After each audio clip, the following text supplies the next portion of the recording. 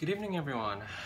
I have to take time away from politics. I just have to discuss something about sports. Yes, good thing Serbia right now is in the quarterfinals. But how about the Philippines, my homeland? They lost. And you know what? My first comment about their last game where they lost everything at home in Manila. My first comment there was fire Tab Baldwin. He's one of the worst coaches in Filipino basketball history. He should be fired. He never wants to have Calvin Abueva in the lineup because of height problems. Height problems is just there. But if you have the heart, height is zero. Calvin Abueva is one of the best rebounders in, not just in the PBA, but one of his stints in FIBA Asia. So I'd have Baldwin cut him is one of the worst decisions. Some PBA players will say, hey, don't blame Tal Baldwin. It's just the competition is better. Well, dependence on Andre Blatch, isn't that competition? Dependence on a naturalized player? That's ludicrous. Look at Serbia right now. They don't have a naturalized player. But they're making strides. They're giving out their hearts for their country. Unlike Croatia that has a naturalized player, or other countries like Spain or France, they have some naturalized players or foreigners who were born as French citizens. The Filipinos tend to rely on imports, which is one of the worst things, not just in Filipino basketball, but in Filipino culture. That's bad.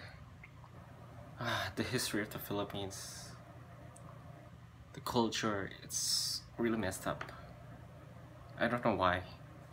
Dependence on foreigners, not relying on self or doing something to advance local-based products or talents. That's the big problem of the Philippines. And no one in there is realizing it. A lot of basketball players have potential there. It's just they don't give a damn. They just put it away, then just naturalize the things or that, import something. If I were the manager of the Filipino Basketball Association, I would also make a comment to fire Tab Baldwin. He's one of the worst coaches.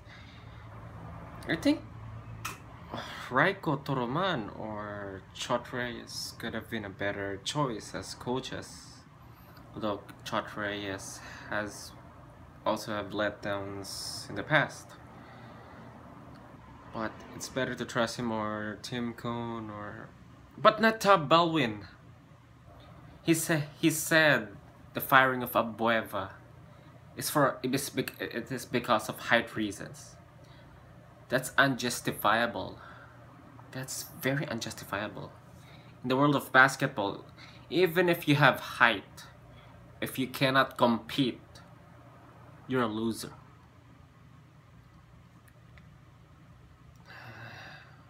That's all for now about sports.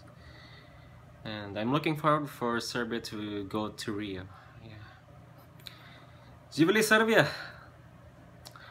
But for the Philippines, I hope they can recover well and think about stop naturalizing players instead. Search for the best talent out there and do what the Yugoslavian team before have done. Train in the mountains, rigorous training. That's just my advice to the Philippine basketball program there. That's all. Good night.